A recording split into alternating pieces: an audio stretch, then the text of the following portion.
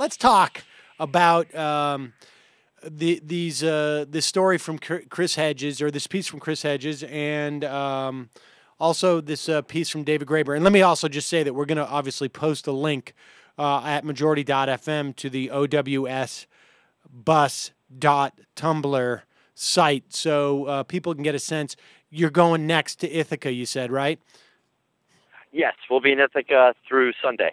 Okay, so people can get a sense of where the bus is going, so that you can meet up with it if you're in the area. But you tweeted out just, I guess, before the show that there's a lot of conversation about David Graeber's response to Chris Hedges' piece about Black Bloc being a cancer within Occupy Wall Street. What are people saying? What is your feelings about this? Well, I mean, I think most people thought his article is frankly ludicrous, and that it almost seems like he doesn't understand what the so-called Black Bloc is about. I mean, it's a tactic, not even a group of people. So it's almost like calling, terrorists as if that they all have a similar ideology. It doesn't even make sense. And there are definitely people on this trip, that I'm traveling with now that consider themselves anarchists in the, strictest sense. And they've definitely, the whole issue with Oakland and violence and Black Bloc that's all been thrown around, it's definitely very contentious. And I think the misnomer about it is that that there's really any specific line that this movement takes in terms of the tactics. I mean, the idea behind being horizontal is that you open up the possibility to anything happening.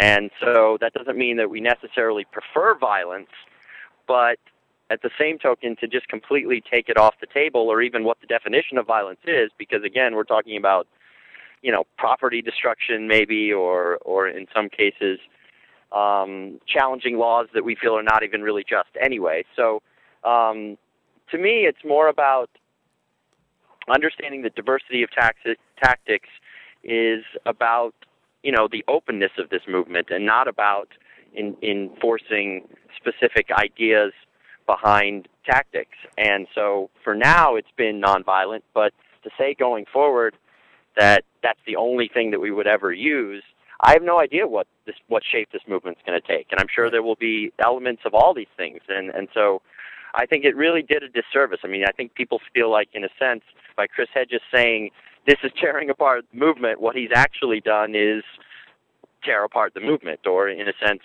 do what he's claiming others are doing. And that's been, it's been contentious, but I think it's a good thing to get out there, I guess. But I really don't know exactly what caused Hedges to sort of branch out on that avenue. I mean, my sense was that, and I think we had spoken about this last week, that at a time where we are in the activity of Occupy Wall Street is is more under the radar, I should say, in general, that the weather and there is sort of we're in a sort of a preface time period right now where we are, there's anticipation of the spring. I think the existence of people who are using Black Bloc tactics seems larger than it did at a time when there was simply a lot more people around.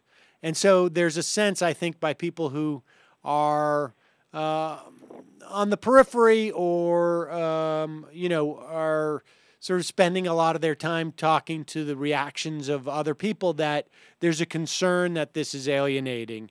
I think that concern is overstated to a certain extent, because, like I say, it doesn't really matter what people's perceptions are now.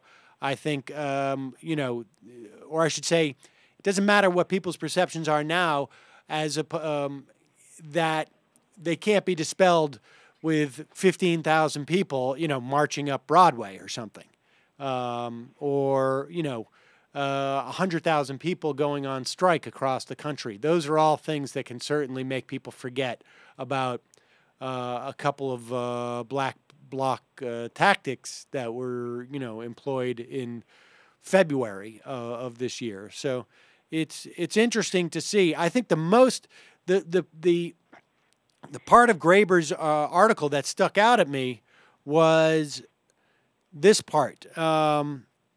He was talking about diversity tactics is not a Black Bloc idea. The original GA in Tompkins Square Park that planned the original occupation, if I remember, adopted the principle of diversity of tactics. At the same time, we also concurred that a Gandhian approach would be the best way to go. This is not a contradiction. Diversity of tactics means leaving such matters up to the individual conscience rather than imposing a code on anyone. Partly this is because imposing such a code invariably backfires, and the results are usually disastrous. After the fiasco in Seattle, we watched some activists actively turning others over to the police. We quickly decided we needed to ensure this never happened again. What we found, we declared, quote, "We shall all be in solidarity with another. We will not turn in fellow protesters to the police. We will treat you as brothers and sisters, but we expect you to do the same to us. Then those who might be disposed to more militant tactics will act in solidarity as well, either by not engaging in militant actions for fear they endanger others, or in doing so the ways that run the least risk of endangering fellow activists." So from Graeber's perspective, it seems to me that the key is for people who are engaging in Black Bloc activities to be doing so in such a way that they are not integrated with the larger protests that are actually happening so that others may be endangered by it. Well, I guess I would counter that to say that, they're on this bus trip with us. So the idea that somehow they don't want to be a part of the movement and aren't interested in other perspectives is just patently false. Well, no. I think you're misinterpreting. Well, you're addressing Hedges, and I'm talking about Graeber saying that it's important for people who are using those tactics to use those tactics in a way that makes it clear is far enough away from what is going on, at least physically, with other protesters, so as to not endanger them. I mean, he's arguing that those Black Bloc tactics are specifically utilized to protect the rest of the movement, because that way you can identify who is going to be involved in potentially more militant activity and stay away from them. Correct. And that's always been, my experience throughout Occupy Wall Street is that literally every direct action, there are always choices to be made, and they're explicitly made, given to people up front, that if you want to be in high risk of getting arrested, this is what we're going to do. If you want to be in low risk, you want no risk, this is where you stay. And so, it's more about just understanding that as protesters we have a common enemy, and it's much more effective to simply focus your energy against that enemy and not internally, and allow this to happen. Part of it, I think, is that it's sort of scary for people that are used to old constructs to just allow something to happen and to not have control of exactly every single person and what they're going to do.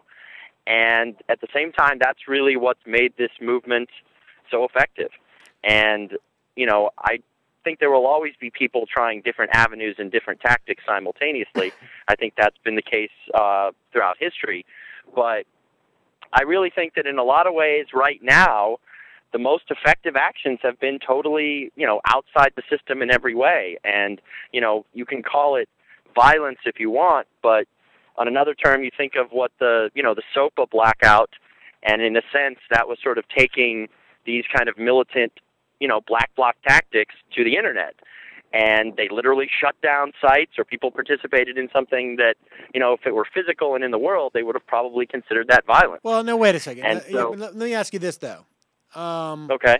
Do you think there is a point that if, and I'm not saying that Hedges is saying this, because I thought his piece was, I couldn't quite make it out from this, but from a tactical perspective, if I was to present to you, and I'm not saying this is completely hypothetical, but if I was to say to you, I have evidence that shows that these tactics are scaring people away from joining up with protesters at Occupy Wall Street. I don't have that evidence. I'm not even sure that I think anecdotally that's happening or I buy into it. But what's your response if I was to say, what is your response to the idea that it might be keeping people away because it's scaring them as to the nature of Occupy Wall Street? I would say that, the scare tactics are really only coming from people like Chris Hedges. I think that if you are involved in these actions in person, you find that there really isn't any kind of a threat in any way. I mean, it's sort of the same as Zuccotti Park. There were always these, rumors that there were terrible things going on there, and then you would show up and realize, although you could find those kind of things if you were really looking for them, it was very easy to stay away from them at the same time and to make the experience what you wanted to make it. So, I really have never felt in any instance, and I've been out there, on the streets now for almost 5 months, that I was ever swept into a scenario where I'm in the middle of a black bloc against my will, or, have ever felt like I haven't personally been able to make decisions virtually in every instance. So I just don't think it's true. I think that, in very, very select instances, primarily in Oakland, something may have happened that has been different. But to characterize the entire movement, I haven't seen it at all. Right. Okay. Fair enough. Jeff Smith, he's on the bus, the Occupy Wall Street bus, driving through upstate New York, heading to Ithaca, and you can go to owsbus.tumblr for more information. We have a link at majority.fm. Jeff, thanks for joining us. We'll talk to you next week.